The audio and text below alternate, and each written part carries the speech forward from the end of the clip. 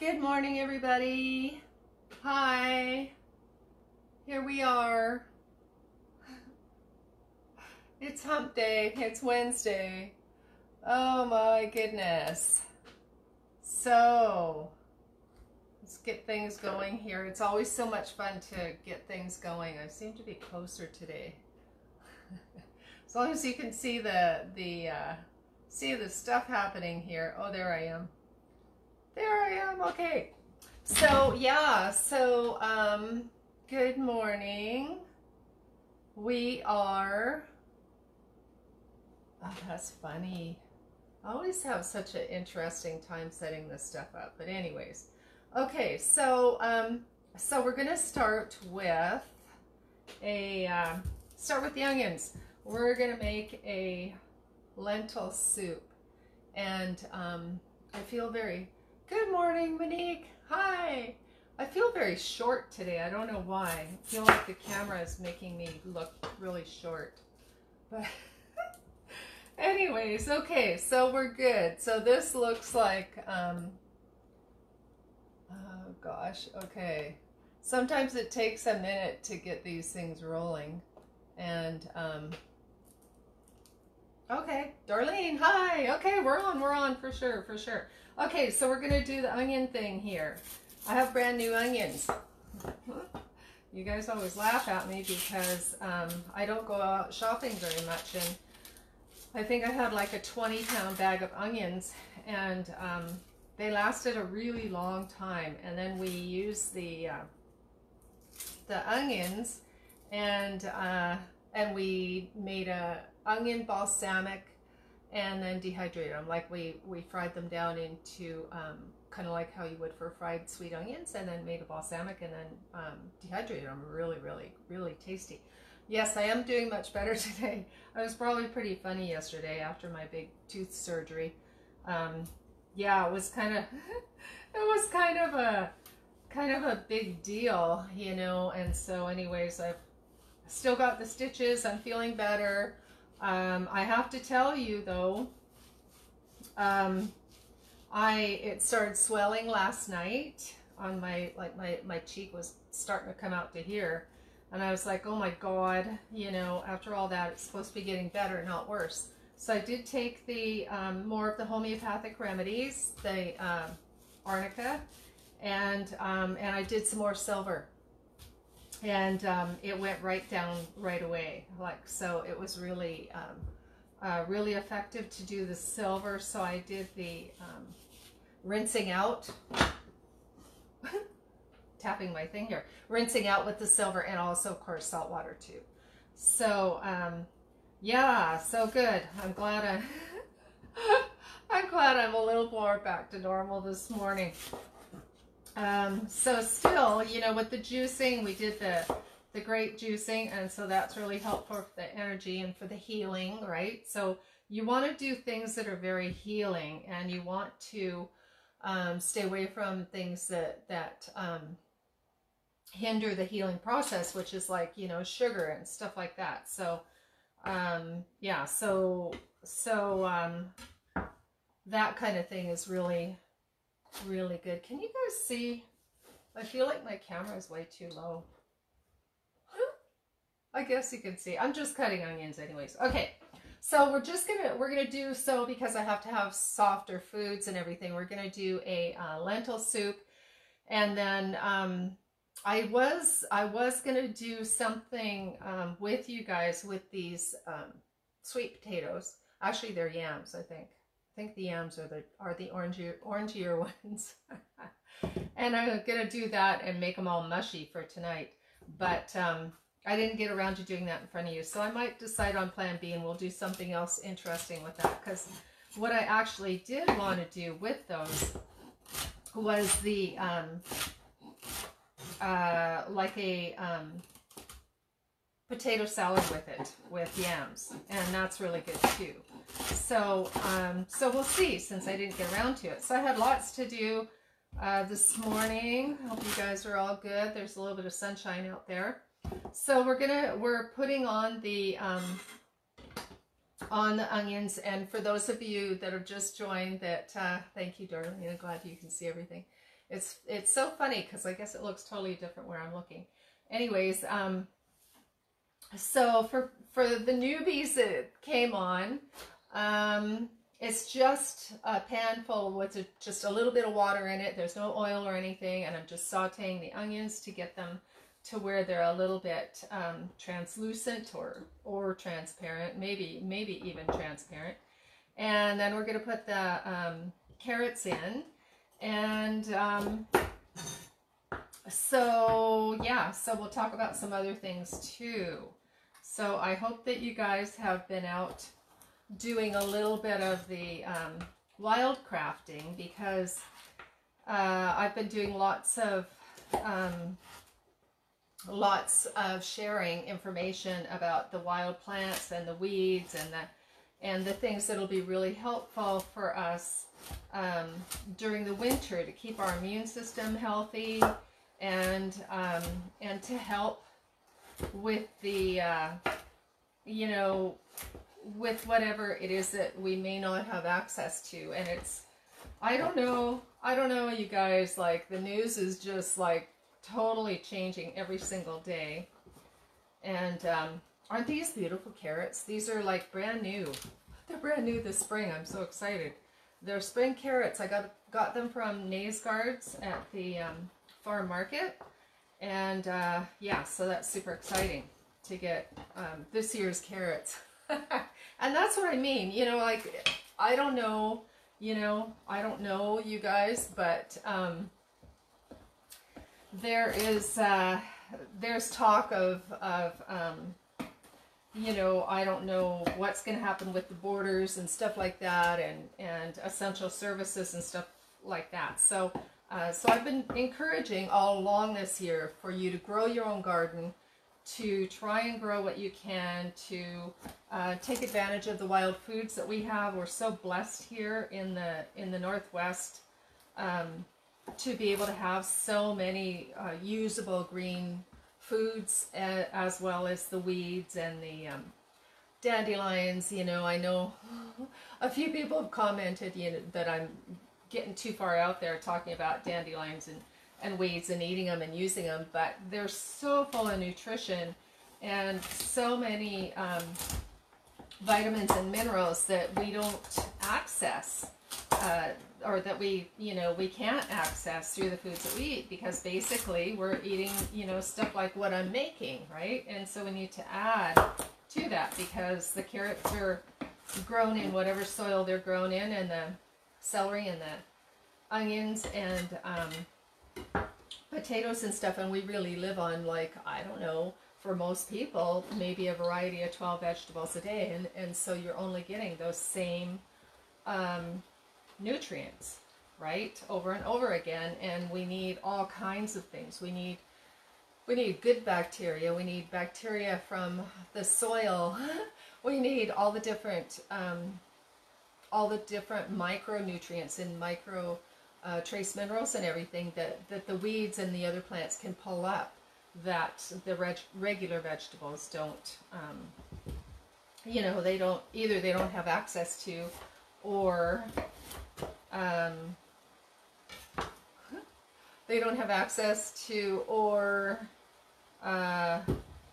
or they're GMO or whatever, you know, grown in a soil that's been used up over and over and over again. These carrots, I'm sure, are great because they're from Naysgards, but if you buy something out of the store that maybe comes from California, then we don't know if those soils are depleted. I'm still a little swollen, so I'm tripping over my tongue once in a while. Slow down in talking. Okay, so piece of ginger in there. I'll try and say that without tripping on my tongue. And we're going to add some peppers too, so to this lentil soup. So as we go through with the different vitamins and minerals in the different vegetables, and the peppers have a lot of vitamin C, and so we're going to add some of this to it as well, and a little bit of yellow peppers, and then the tomatoes. We were talking about the tomatoes, especially when they're cooked. We spoke about those. Oh, and you always wash all your vegetables before you put them in the fridge. I say that every day. You guys must be tired of it, but I wash the label. I wash the label of the tomato. But yeah, for sure, especially during these times, you want to be washing everything. And if you wash your vegetables before you put them in the fridge, it makes the meal go much faster, because you just grab and go those vegetables. So yeah, so with the tomatoes too, so much research on them being anti-inflammatory.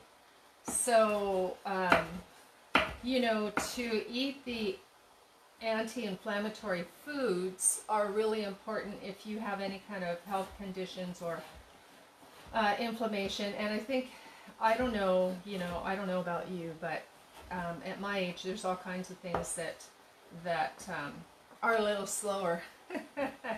You know, heal a little slower. I'm lucky, blessed, knock on wood. I do try to take care of myself. I have been blessed with amazing health. Considering, I can't remember if it was my story yesterday or the day before on how I grew up on such a horrible diet, and how I actually managed to grow. And I do believe that it's been what I've been doing this past 25 years. 25 years we've been, is when I started taking all the courses and classes on nutrition and herbs and natural health and all that, you know. So 25 years of trying to be good, you know, as best you can, because I don't believe in being perfect. I mean, it's great if you can do that, but I'm not one to even remotely attempt to be perfect or do perfect. However, I do know that the best that I can do is going to enhance my health, and so I do try to be as good as possible so that I can be bad when I can. So the better I am at eating, 80% of the time means that when I do go out and I do have something that I shouldn't eat, then, you know, then my body can afford to do that, because it's in such a condition that it can withstand that bit of abuse or whatever, going out and getting one of Vancouver Island's most famous donuts. You know, they are super fresh, and we don't do it often, but at one point in time, 25 years ago, I couldn't go out and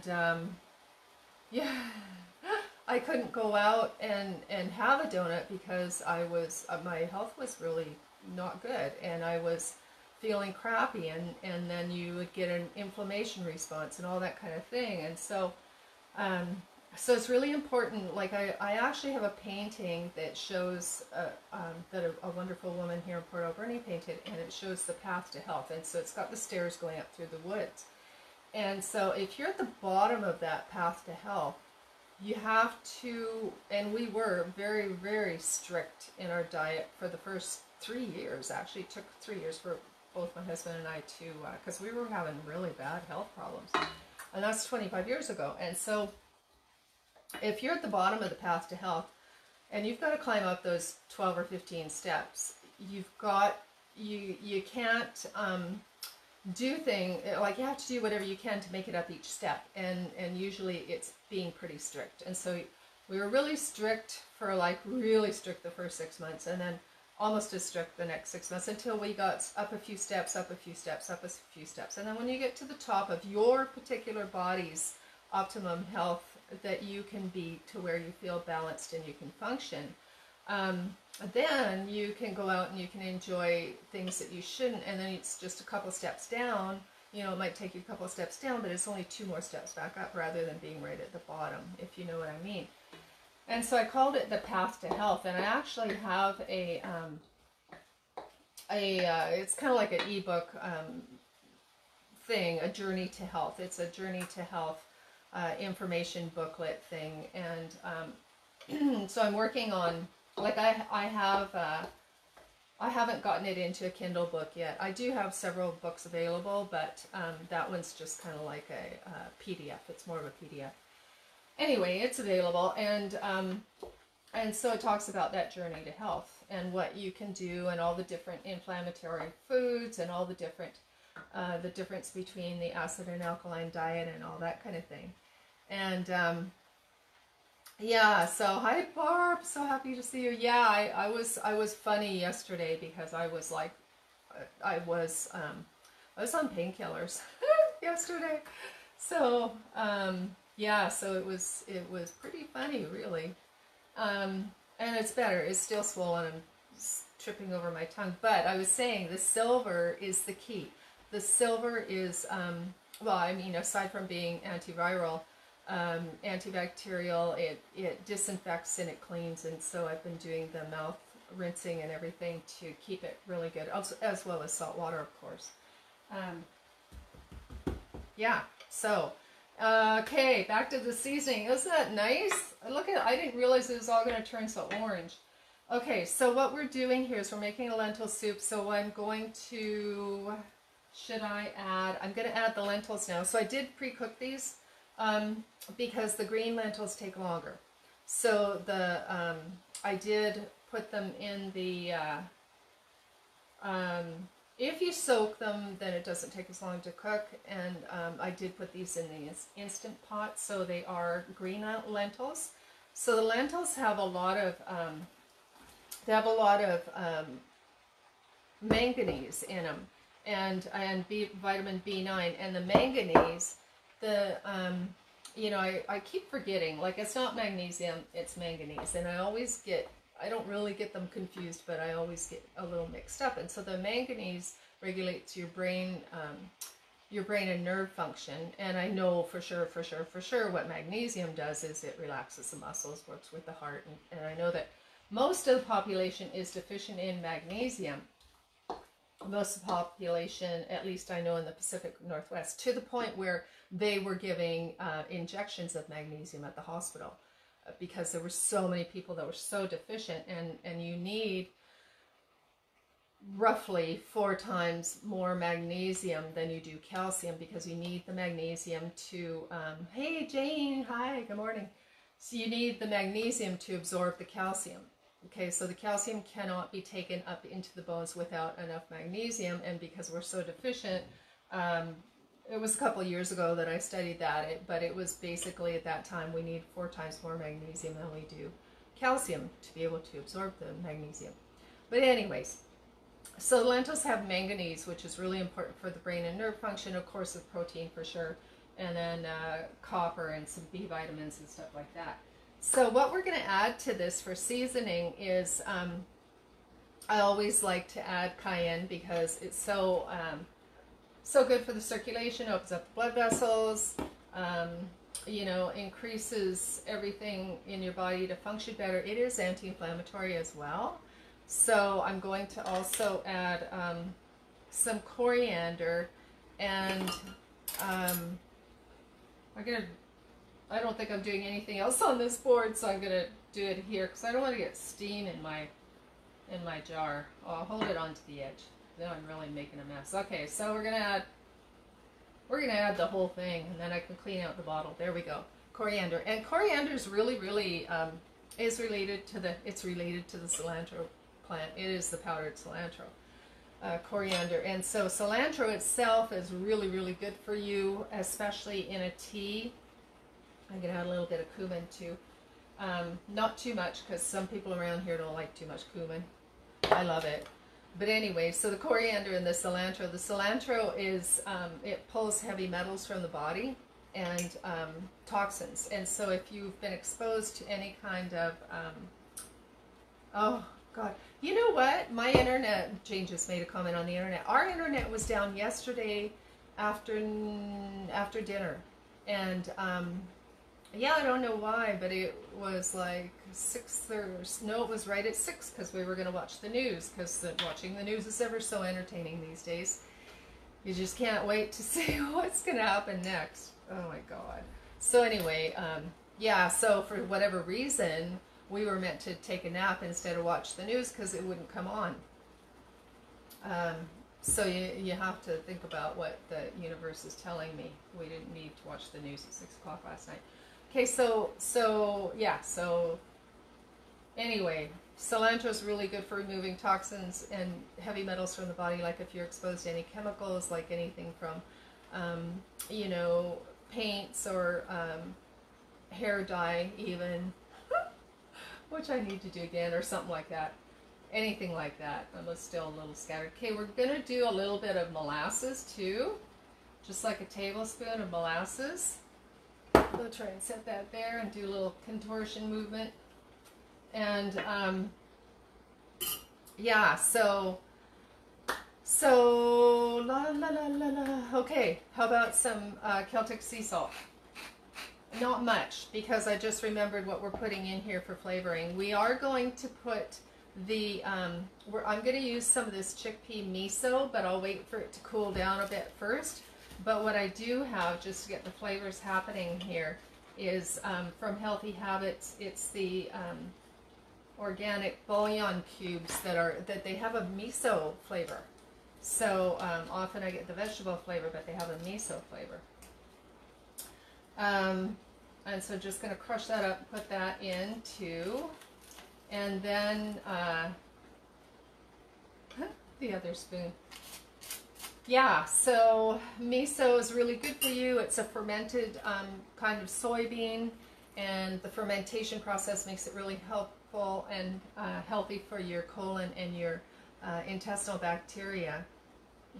And so important, your intestinal bacteria, and that's what I was saying to you guys, because right now, because of my my phone just changed into completely something else. I can still see your comments though. Because of the stitches and everything in my mouth, I am on antibiotics, and I was saying yesterday that there's a time for herbs and there's a time for antibiotics. And even though I'm a herbalist, and we do have herbal antibiotics, and that is, you know, thank goodness for that. But sometimes the herbs tend to work a little bit slower, so it all depends on what you're working with. And so so we need, you know, we need conventional medicine as well as alternative medicine, and so they can work together. So, and then with the, of course, with the antibiotics, I'm totally upping my my fermented the sauerkraut, and the, I was taking the gut shots and the I know that sounds funny, gut shots. It's the probiotic liquid from the raw sauerkraut or the kimchi, and you can buy that at the health food store, and you just take a little shot glass of that, or kombucha, or anything that's fermented. That's, I went all the way around the miso thing. Ugh, tripped on my tongue again. The miso thing for the fermented foods and how important they are. And so this is another product that we, Monique and I spoke about this last week, and it's the Tempeh, or Tempeh, however you pronounce that. And I'm not a fan at all. I don't like the texture. I don't like the taste. I'm not much of a soy person actually at all. I don't like tofu either. I've used it a few times, and I just can't. There's a couple tofu recipes that I don't mind, but I usually don't buy it. So I'm not a fan. But this says smoky maple veggie bacon on the tempeh, and it's fermented, so it's good for you. So I need that probiotic bacteria, so I'm going to add this for flavor. Right now I'm actually going to shut this off because I've been talking too much, and I've already cooked those vegetables way too much. And so that's the other thing, that in case you're new on here, I often start my soups with just a little bit of water, and then I usually just saute the vegetables until they're like barely cooked, tender, crisp, and then don't add my water till the end to cool things off, so that usually the vegetables are still quite raw. But I've been yapping away way too much on this one. And the other thing is, I can't chew a carrot anyways. I have to have soft food right now. And so we did the juicing yesterday. I did an avocado mango smoothie yesterday. Oh my god, that was so good. And so yeah, so that's why we're cooking this to mush today. So we're going to add this, because I'm going to just turn it down, add a little bit of water, and then Then we'll talk about something else. But anyway, I did try a little bit, and it's not bad. Like, they take this stuff and they make it like a little, sort of a bacon slice-ish. And so, and I did wash my hands, of course, before I start cooking anything. But I'm gonna chop this into little bits and use it as a flavoring, and then I'll let you guys know how it is. My knife is too long. Anyway, that'll add a little smoky maple flavor to the lentil soup. I'm going to add one more. Anyways, I do and have, because we've been, we've been plant-based for 25 years, really. I've tried a lot of the meat substitute products, and so I can pretty much tell you what anything tastes like anything that's on the market. I've pretty much tried them all, and I don't use the processed ones as much as I used to, because I'm a little better at working with more natural ingredients, with just the pure foods. And but I do like that once in a while, right? I like that the treat of that. And one of the things, like I say, the soy and the tempeh and stuff is not my favorite, but there is a soy, a tofu, a soft tofu, and I've made it where you scramble it up and you add turmeric, and it kind of turns into scrambled eggs ish. And it's pretty good. That was pretty good. And the other product that I like, is the Gardein, Gardein, and they make the most amazing, it's like they call it turkey cutlets, and it's like a little cutlet, plant-based completely, and they have it's like a rosemary gravy dressing, or rosemary gravy on it. And oh my God, those are like to die for. So, I kind of keep the buying something processed like that as a treat once in a while. But just so you know, those Gardein products are really quite amazing, most of them.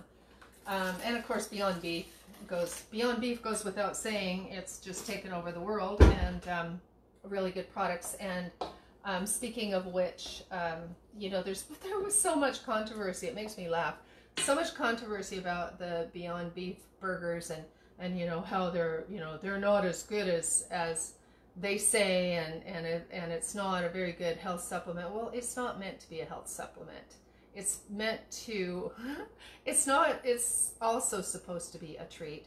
It's not meant to be a health food, so to speak. It's just a better choice for those that don't want to eat meat, or that care too much about animals to be eating beef. It's a better choice ethically. But it was never meant to be a replacement, like for your fruits and vegetables. Anyway, I won't go into that too much, but I have shared my opinion on that a couple times.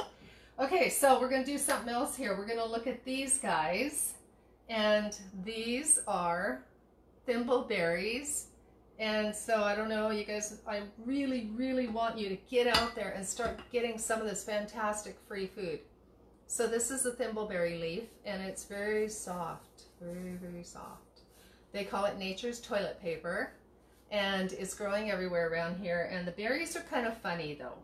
They're a little funky, because they're really quite, you can see that, they're very, very fragile. Like when you pull them off, they fall apart. Like, it's really hard. When you pull them off, you nearly always drop them on the ground, because they just kind of, they just kind of are very soft and fragile, and they just kind of fall off. And they've got little tiny, little bumps, which is why they're called a thimbleberry, because they've got the little tiny dents like a sewing thimble. Anyways, they are quite tasty. They are a little tricky to pick. I'm just going to show you the thing here. And so it's a medicinal plant. You can use, of course, you can use the berries. They've got vitamin C and stuff like that. But they have used the, they're a little, I don't have very many, because they're a little tricky to pick, but they do taste good. But the leaves are very, very good in a tea. So they're good for stomach aches. They're good for just helping to balance your stomach. They've used, oh gosh, they've used them intestinally for helping with the mucous membranes of the esophagus.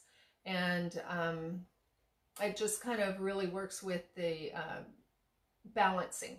So that if you had a little bit of diarrhea, or you had a little bit of anything that was irritated or sore or inflamed in the intestine or the membranes, it's helpful for that. It's just a really, really nice tea. They used to use the roots for skin issues, you know, like acne and that kind of thing. And there's a little guy crawling on my hand. I'm just going to push him right into the bowl. There. Sorry, I'll take you back outside after. Okay, so anyway, thimbleberry. So pick the berries. What I'm going to do is, because they are so picky to pick, I'm only going to get a few for, I'm going to put them in the jar with the apple cider vinegar and the honey to make a, I just squished it, a little salad dressing with just adding berries. And you can do that with anything. You can do it with plums. You can do it with strawberries. You can do it with anything. Okay, so Monique's written something about the eggs. If you put black salt on the scramble, it makes it even taste like eggs. And the turmeric does make them turn yellow. Yes. Yeah, so that's thimbleberry. So I encourage you to start using some of these things for a tea. And so a little bit of this, and you can add it, you know, if you have any upset stomach, or, you know, just feeling off or something, it's very soothing. The other thing I wanted to show you guys was the strawberry leaves. So, you know, I don't know, but I think everybody's growing strawberries. And so I mean, free tea, right? So why wouldn't you take the strawberry leaves and make them into tea? And you can do this, of course, with blueberry leaf tea and raspberry tea and all that kind of stuff. Raspberry is known for helping with women's, which reminds me, I didn't finish telling you about the tomatoes, but anyway, you'll hear it again, I'm sure, for women's issues. But the strawberries, strawberries have manganese also. So the lentils have the manganese, and the strawberries have manganese, and so it's really good for your brain and nerve function. So yeah, so the strawberries are really good for that. They've also got potassium in it too. And so, you know, I encourage you to find sources. You know, I have to say I'm a little concerned about what's going to happen with the, you know, the grocery industry around here, because in the winter, I don't know, but I'd say probably like up to 70%, maybe more, comes from California. And I don't know, you know, I just don't know what's going on. Like, who knows what's going on? So, oh, there's another bug. I thought I washed these really good. So wash them really good. Make sure you get all the bugs off before you dehydrate them. I'm going to have to go through there again. I don't know where he went. And I did wash them, but I'm going to have to really, well, I'll be laying them out on the dehydrator anyways. So I'll see if there's anything. And so anyway, back to the grocery issue, possibly. You know, why buy tea when you can make your own?